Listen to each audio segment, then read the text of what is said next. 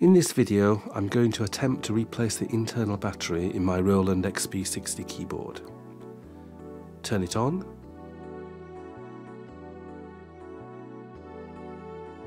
Now, I don't know if you caught that, there was a message saying user memory damaged followed by low battery. This isn't telling us that the user memory is physically damaged. I think it's more a case of some of the settings may be corrupted due to a failing battery. For example, the display is quite dark. If I go to System, LCD Contrast,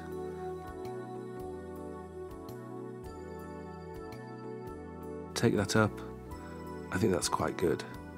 Okay, I'm happy with that. Now, if I turn the keyboard off and turn it on again, it won't retain the setting. In fact, I'll do that. Turn it off, wait a few seconds, and turn it back on again. And there's the user memory damaged and low battery message again, and the screen is back to being a little dark. To make it light, System, LCD Contrast. There, I think that's okay again. Before I change the battery, I need to do a data dump to retain any settings I've changed or sound edits I've done. This is assuming that they haven't already been lost due to the low battery.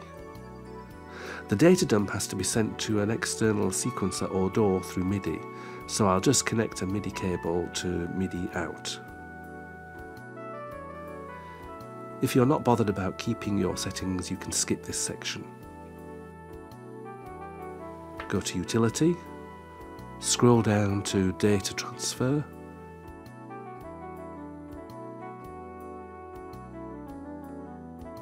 enter. Source all, everything. Destination MIDI, that is to a MIDI device. Okay, start my external MIDI device, my sequencer, and press execute. The message says transmitting user performance.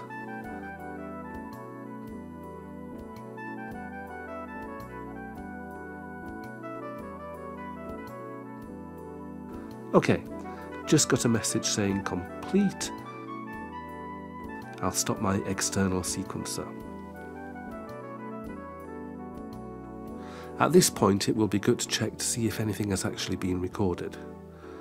I'll open my list editor, and there you can see a lot of system exclusive data. I think it's accepted the data dump. Okay, here the keyboard is inverted on a bed, with the modulation control stick hanging over the side. There's a lot of screws to undo, so I'm going to start off with the ones around the edge.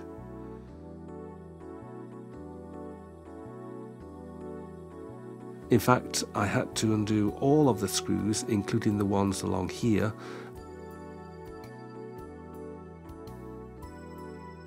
but not the ones here, which is the cover for the expansion boards. So, now I should be able to just lift this off, and there we have it, the inside of the XP60. I've got 4 expansion cards, and here's the internal battery, which I'm going to replace. I wasn't sure if it took 1 or 2 batteries, so I bought 2 just in case. It looks like it's only 1. Okay, so I've got 1 battery ready to put in.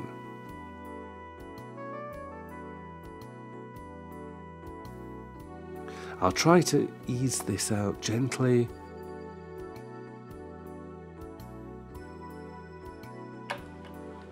Well, there you go. Gentle pressure on the retaining clip on the right, and the battery popped out.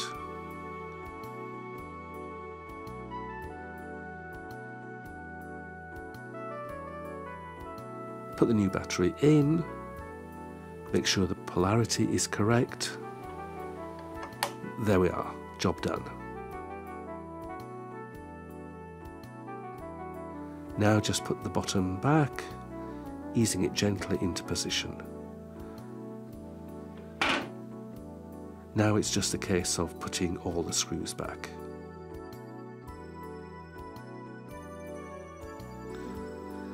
Now, let's turn the keyboard on and see what happens.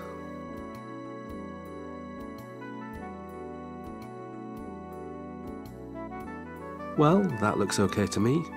No low battery message. The display looks a little dim, so let's turn it up a notch.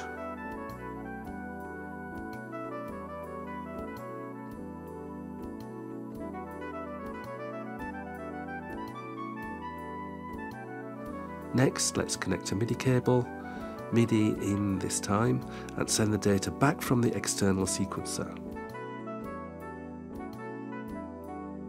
So, the MIDI data is going in now. Just a few more seconds. Okay, that's it. Let's just do a final check. Turn it off. Wait a few seconds. Turn it back on, and this time the screen should be the same brightness. Yes, I think it is. So that's it, job done. I hope this video has been useful to you. If it has, please like and leave a comment. Thank you for watching.